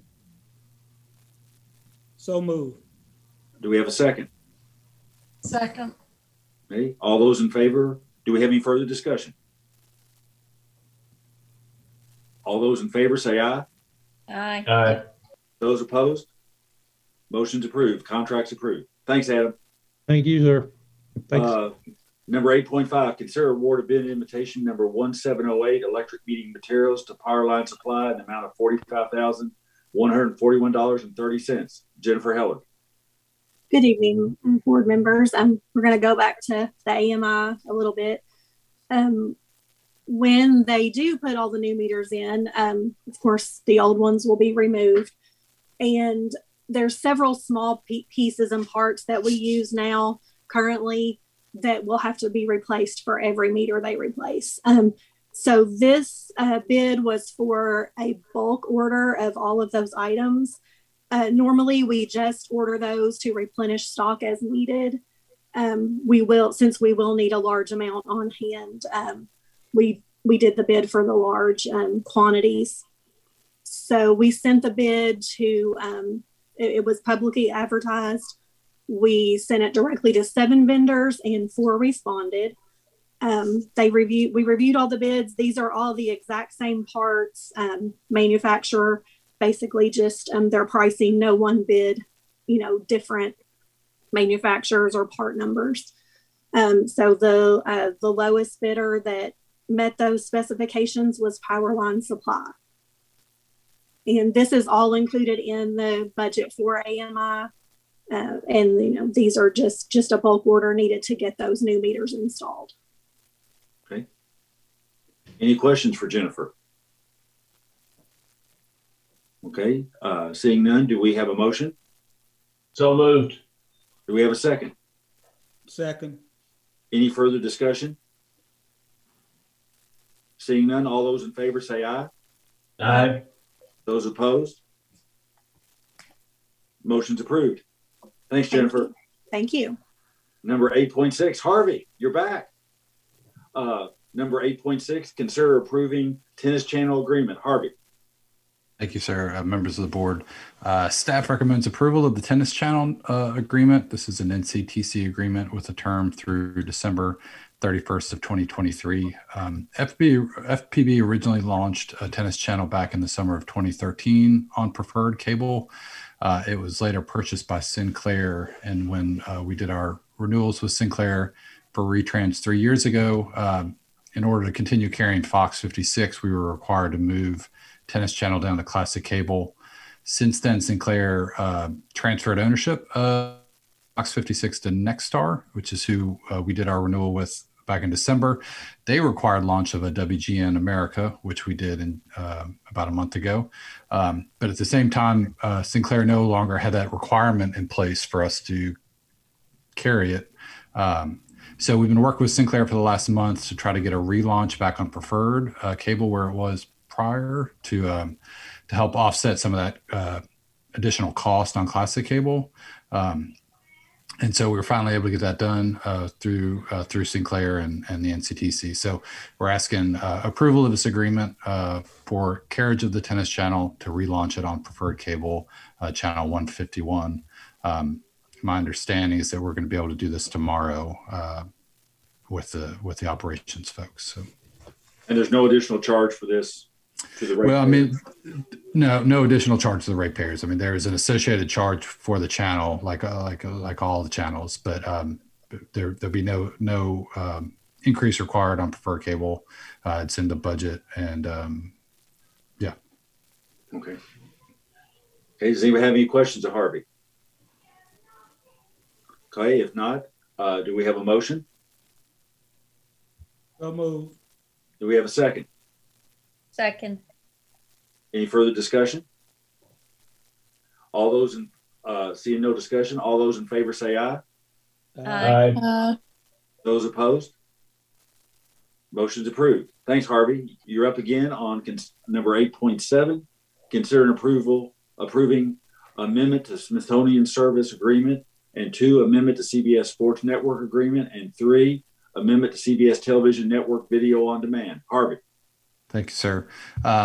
These are direct agreements with CBS for carriage of Smithsonian Channel, which is on preferred cable, and CBS Sports Network, which is on preferred cable, and then the CBS Broadcast Network Video on Demand, which is available to all cable TV customers. Our existing agreements were expiring at the end of this year. We engaged with CBS to get distribution rights for Mobi TV for an expand stream product. And they asked that we, instead of just granting an amendment for the rest of our term, they just wanted to just do an amendment to extend out our existing agreement. So this pushes out to the end of 2024, the same terms, the increases of less than 5% annually, and maintains our existing agreement for no cost carriage of CBS VOD. So we think it's beneficial to our customers to execute these amendments. So happy to answer any questions you may have on these items. Okay, any questions of Harvey? Okay, seeing none, all those in favor say aye. Your motion first. I'm sorry, your motion. I'm sorry. I'll make it.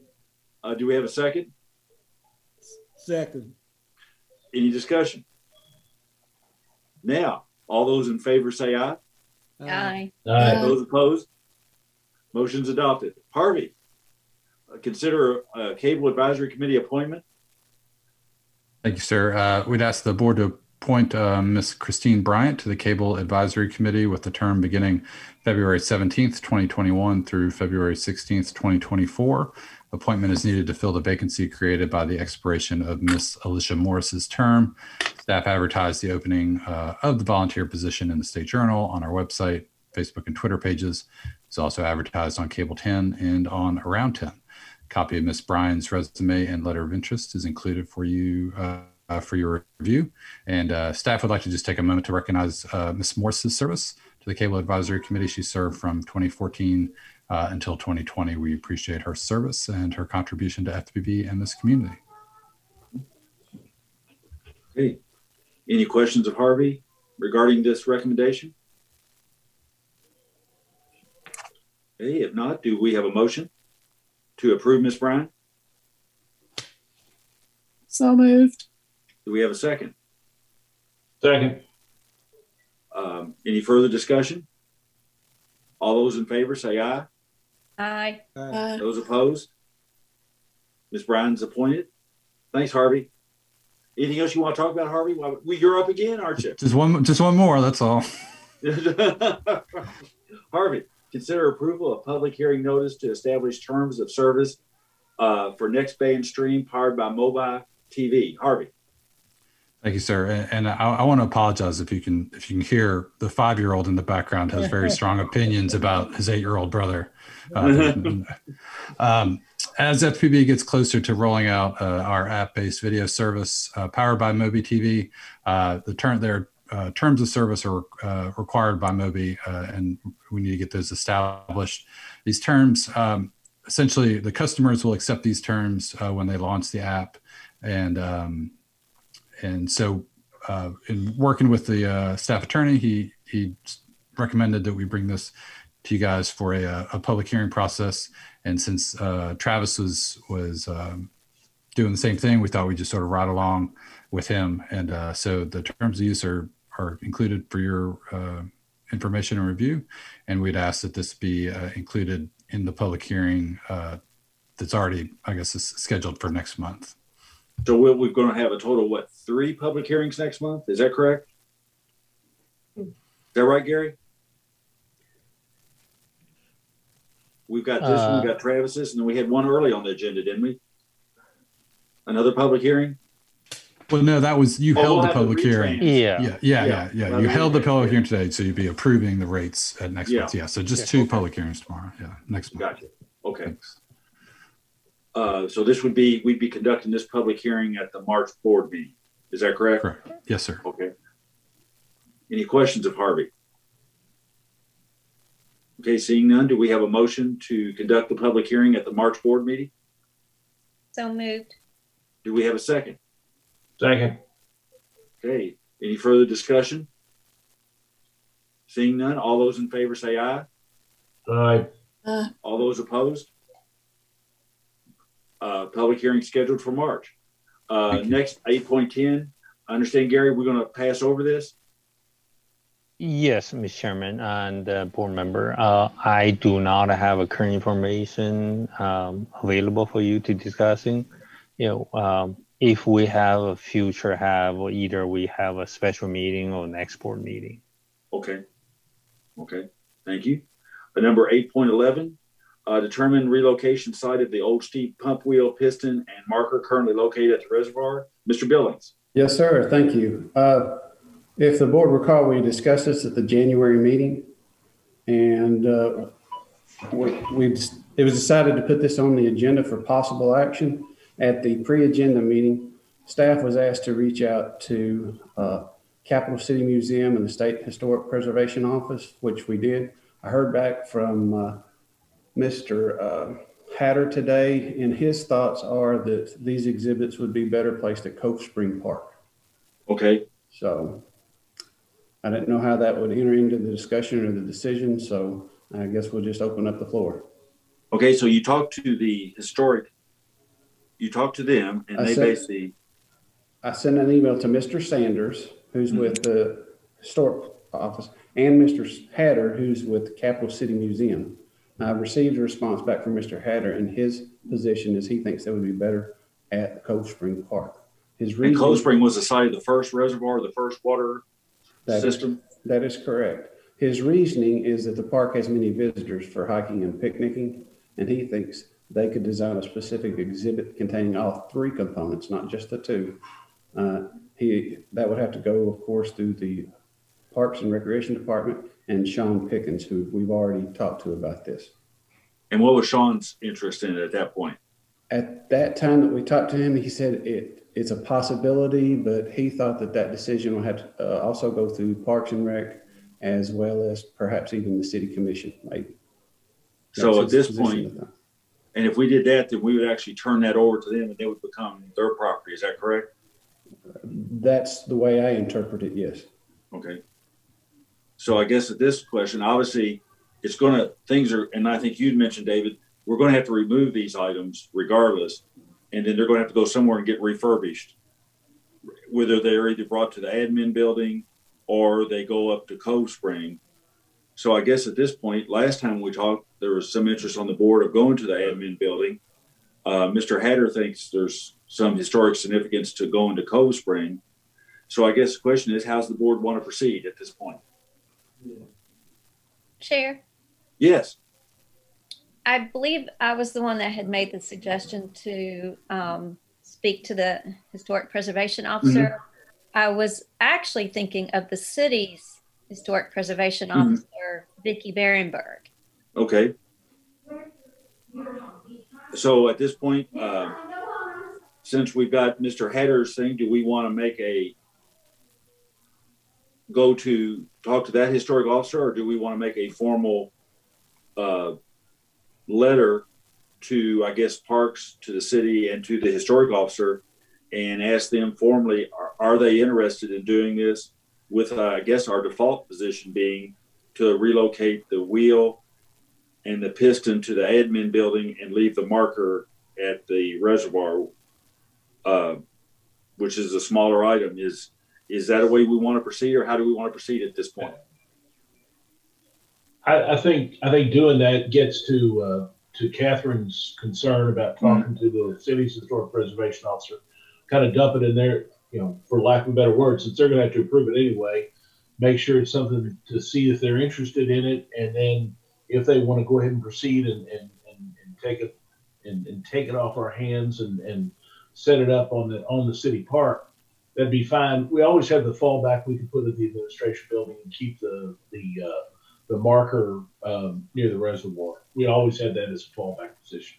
I don't know. Okay, so I didn't want to restate what you thought, but it's, to me, it seems like it kills two birds with one stone. So the motion would be that we formally direct Mr.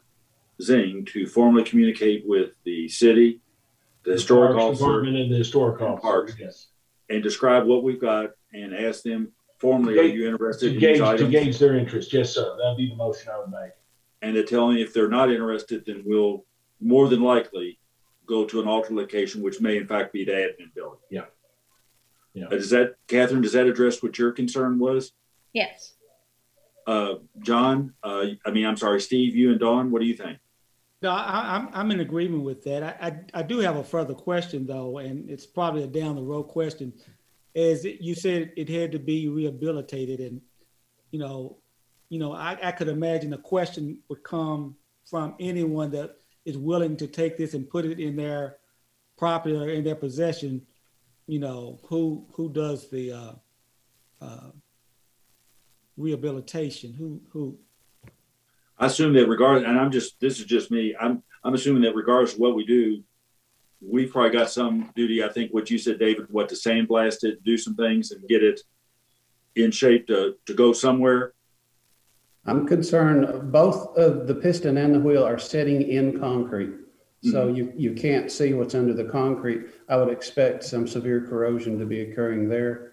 To take care of that, that's going to have to be busted out of the concrete anyway. So at a minimum, I would think hand tooling, probably needs sandblasting and a good coat of 2-part epoxy paint would be my guess.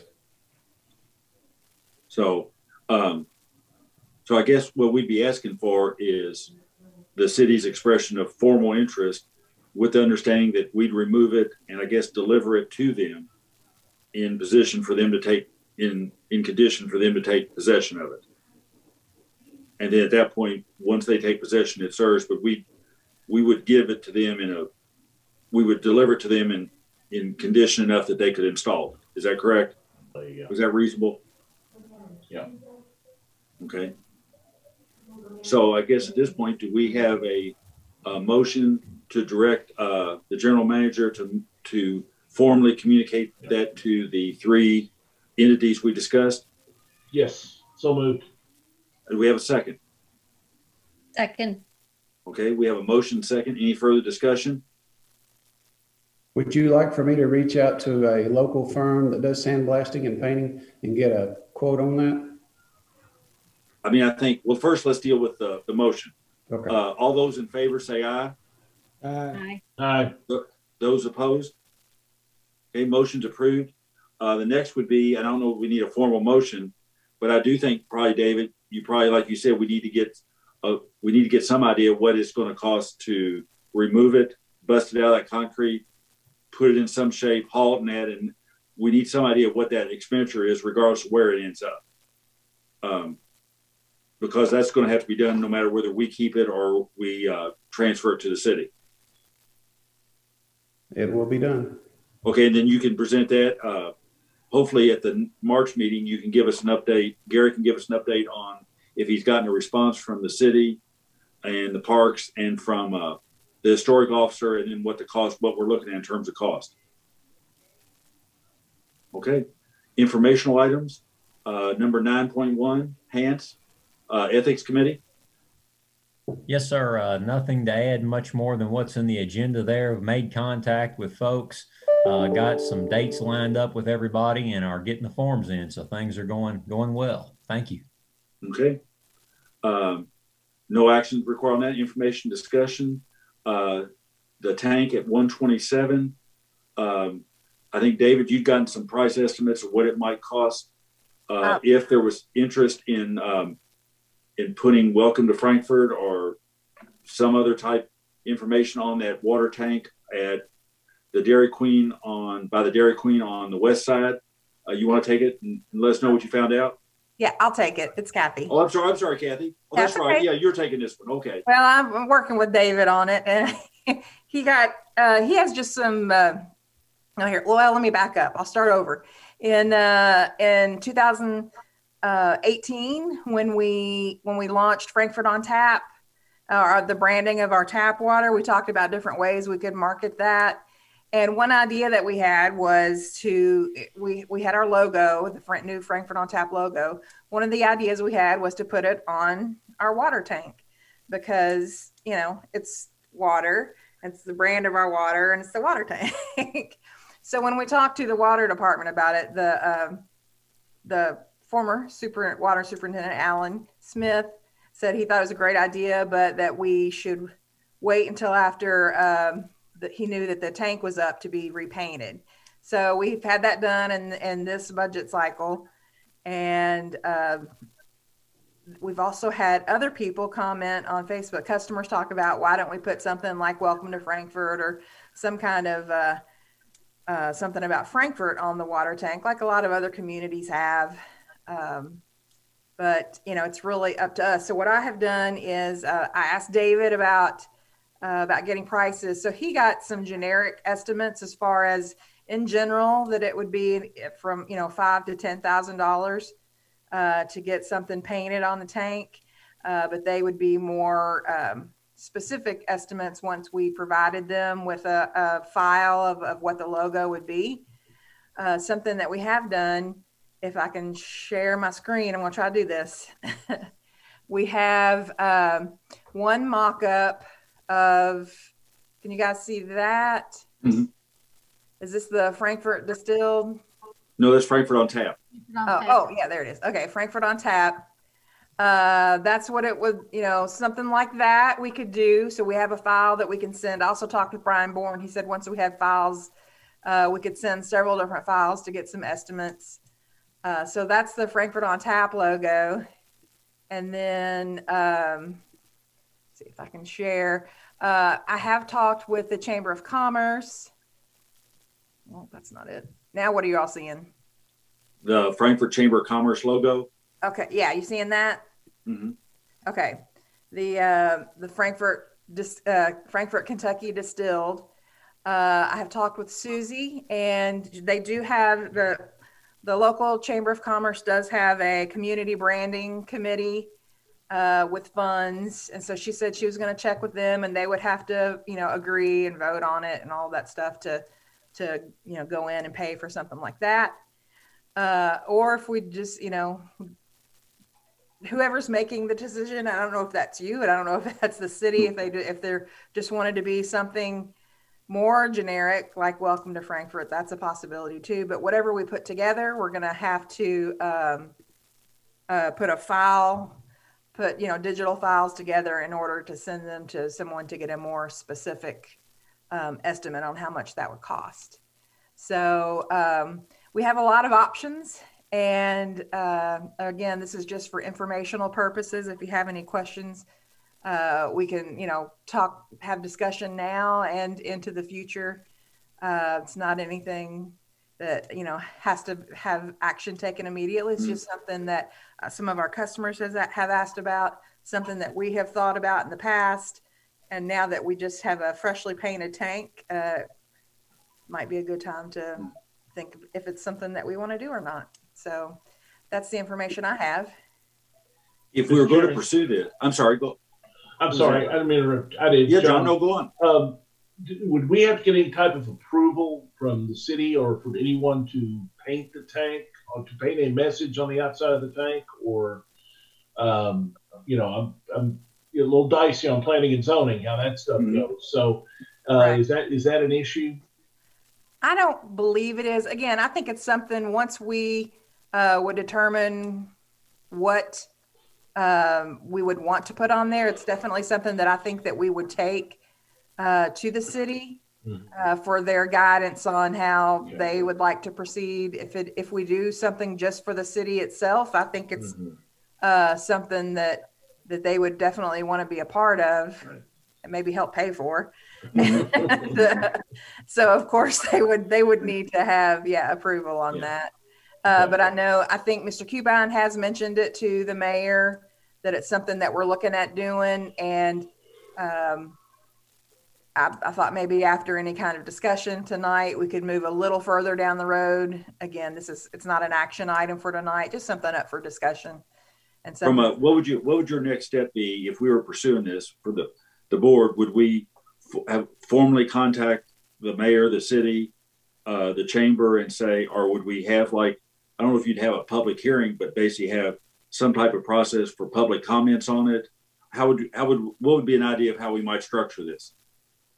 If we even want to go, just even gauge if we want to go forward. Okay, well, again, we can do like a survey if we want to put something on our website. If people are interested in giving input, it's something that we can talk about on around 10. If people have input about something they'd like to see, something we can put on our social media. If you would like input, that's how we gather input from our customers. Again, I think once we do have input, really, I mean, generally it's our water tank, and if we decided we were just going to go with Frankfurt on tap, then that's a decision that's made. We get the estimate, we take it to the city, and just make sure they're good with it and proceed. If we want to put something else on it, then again, that's getting input from our customers, or from our city commission, from the chamber, if they're gonna, if we go that route. John. Yes, sir.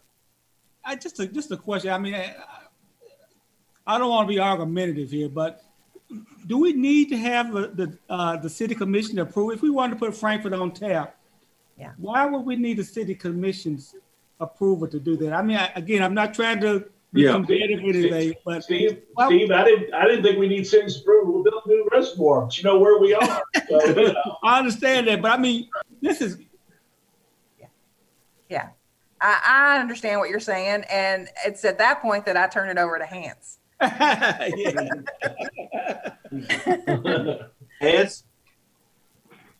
I mean, I was thinking more just in terms of a goodwill gesture and basically. No, I can see that, but the conversation seems to be going down like it's an official, and I don't see that from my vantage point that's necessary. I mean, yeah. From where I stand, if we're going to do something that is just for the city itself and not anything Frankfurt on tap or Frankfurt Plant Board, that we wouldn't want to bring them in because we would like them to contribute to. We want them to buy into it and stuff. Yeah. I totally agree with that. I'm not but our conversation started sounding like we're going to be held up until we got, Frankfurt on tap. It seems to me we could do it tomorrow if we approved it tonight. But I agree. But I'm not an attorney. Hans, what do you think? The only thing I could think of is something along the lines of a billboard rule or a. I've not done something along that, but I like the approach of it. It's a buy-in. It seems like it's the thing everybody would think is a great thing to me. I mean, the logos looked really good. I think it promotes the city well, so I wouldn't think there would be a problem, when Kathy approaches the city to say, is this something everybody likes? And then there you go. So what would this is an informational item, so we're not taking any formal action. Would everybody be okay with reaching out to the city and Kathy doing the things she's talked about on social media, website, and that, saying this is something we're considering if we go forward? Here's some ideas. Anybody else have any ideas? And then come back in March with hopefully if we have some indication from the city about their position on it. Do they have some thoughts formally? I think you said Susie Burgess was going to check and see if they had an interest and so forth, bring that information back. And in the meantime, that gives Hans the opportunity to talk with Laura Ross and confirm if this somehow, I know the city did adopt some ordinances regarding graphic, about artwork and that, murals and that, and make sure that all that's in thing. And then, like you said, get the idea if there's interest in it, if anybody comes forward with some strong opposition or some new ideas about what it might look like that we hadn't thought about. And then we can kind of, like I said, we can talk about it in March. And if we need more information, we don't have to do this at all. And we certainly aren't in a rush. Nobody's going to be up there painting in March anyway. So we've got plenty of time. But let me throw this out if it makes any sense.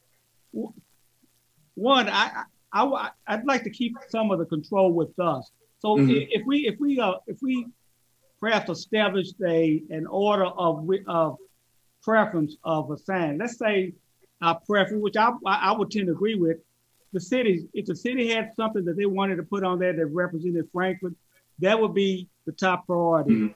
You know, then it's a customer input, something that'd be the second preference. Third, we just decide Frankfort on top of some FPB logo. I'd rather establish some kind of pre-ranking of how we would do it. That way we still control how things go on it. And if the city had an elaborate sign, then I would agree with Kathy that I won't call Kathy, but they would chip in a little bit too on the sign if it's an elaborate. But in my opinion, I think the city would have the first preference of something on it, you know, and then so on and so on. Because if we don't put some kind of preference on it, then we're going to come back to us with maybe city having some options, customer input options. We have options now. We're all sitting around. Yeah, I think about putting something on social media where people can make comments about what can go on there. Well, we can't take bad idea. Serious feedback only. We cannot take any formal action tonight because it's not an action item. Yeah. So it's just. But and then we can also look into the option of it's a big tank. You can put something on each side. So make it a commercial billboard, like you said the first. One of those big electronic boards that changes the message all the time. I can tell you this. We actually have the federal judge who's actually validated our Kentucky's billboard statute. So the legislature's in the process of trying to fix that right now. And even under the proposed law, this wouldn't be a billboard because we're not renting it out to people and putting their sign on it for money. Okay. That's I the forgot we had the proposal expert original. here today. On some things. So but I can talk to Hans about that anytime he wants to. So as far as moving forward, is everybody okay with Kathy reaching out, gathering some more information, formal contact with the city, chamber, getting some more information, some public comments, and then bringing it back to the board in March for an update? Is that okay? I'm good. We don't have to have a motion, just for her to continue to do the staff work on it. Okay. And then you might add in there, Kathy, to put together kind of a some criteria that we might use, like Steve discussed, some draft criteria that we can consider. Okay, I can do that. Okay. Last item, 9.3, is we had sent this out, and I'll apologize. It's my fault. Several weeks ago, I'll admit I watched the TV show on PBS on KET on Saturday's Motor Week, and they had a segment on lawnmowers being one of the lawnmowers and other gas things being high pollution and wasted gas. And that a particular city they were looking at did some type of rebate program for those to encourage people to buy electric. And then Gary brought up, water heaters are obviously a big source of usage of fossil fuels, and that might be an area. And then David Denton had sent out some information for the other discussion we have on liability insurance about one of the possible areas we could use to fund it that wouldn't involve ratepayer funds would be surplus property sales, salvage sales. And obviously we're not, KU and them in the past have done programs on, furnaces, refrigerators, stoves, and so forth. Obviously we've got limited funds. And I guess the question here is, just for a discussion, do we want to go down this route and explore it further? Knowing that would be limited funds and not want to set up a huge bureaucracy, or do we want to go down this path? So kind of throw it open for discussion.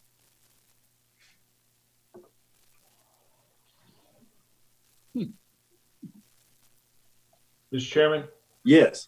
I got to tell you, when we first started talking about the lawn equipment and stuff and the air pollution, I felt like it was getting away from what we're trying to do. I mean, we're a utility. I mean, we're not. Right. We're concerned about the environment. We're concerned about air pollution, but that, to me, that's something more that if the city government wanted to do it, that would be something the city government could do to take on. I think it's an admirable goal, but I think most of the new appliances out there are already energy saving, and if you, a lot of people aren't going to, we're not going to be able to give enough in a rebate to where, somebody, if we give a $25 or a $50 rebate, that's not going to throw a lot of people into buying a new refrigerator or something like that. A lot of times people are going to buy new refrigerators either when they remodel their kitchen or when the old one goes out. I mean, it's not an impulse buy on a lot of this kind of stuff. I just feel like it gets away from what we're doing at the core of what we do, and I don't see a whole lot of. I think it would be so limited, and it would take up a lot of our time trying to track stuff and all this kind of stuff. I think you can just get lost in the weeds on it. I think it's an admirable idea, but I just don't think there's a lot there for us. That's just my initial thought. Okay, Steve, Dawn, Catherine. I think it gets into what Steve has talked about earlier, and with the same thing we've discussed with the energy audits, is it tends more towards higher income people, and so our lesser income ratepayers probably wouldn't have the same opportunity to take advantage of it as higher income ratepayers. Okay, Steve. I agree with everything that's been said. So I won't go longer. Catherine? I too agree. I think some really good points have been brought up about this meeting. The bottom line, if we were just looking at the electric lawnmower, is over the lifespan, you're going to save money. So there's already incentive. And I do agree with John as far as, is it worth staff time on this project that a lot of people probably won't take advantage of? And Don's point, only certain people are going to be able to take advantage of it. So maybe we could just, do some kind of public service kind of things on Facebook about it. I mean, I don't think a lot of people know how much pollution, for instance, a gas lawnmower causes, that over the lifespan, even though an electric lawnmower up front costs more, there's charts I've seen like that. Maybe just to kind of scratch that itch that I think some of us have on this topic, that we could just approach it from a education standpoint. Okay. So seeing underwhelming interest in this item, I think we've had a robust discussion, and I think we can, Kathy can maybe pursue looking at the public education aspects, and then 9.3 doesn't need to be on the agenda again. So next item is permission to have a closed session. Mr. Chairman, I'd like to make a motion. We move to closed session pursuant to KRS 61.810(1)(c). Discuss pending litigation regarding subcontractor lien claim, and KRS 61.810(1)(m), which is a new one, to discuss specific records exempted from disclosure by KRS 61.878(1)(m). Okay, we have a motion. Do we have a second? Second. We have a motion and second. All those in favor say aye. Aye. Aye. We're going into closed session. Okay, we're back on. We're out of closed session. No actions taken. Do we have a motion to adjourn? So moved. Do we have a second? Second. Any discussion? Seeing no discussion, all those in favor of adjournment say aye. Aye. Those opposed? We're adjourned. Thanks, everybody. Thank you, guys. Thank you. Okay. Thank you. Good night. Bye. Bye. Bye.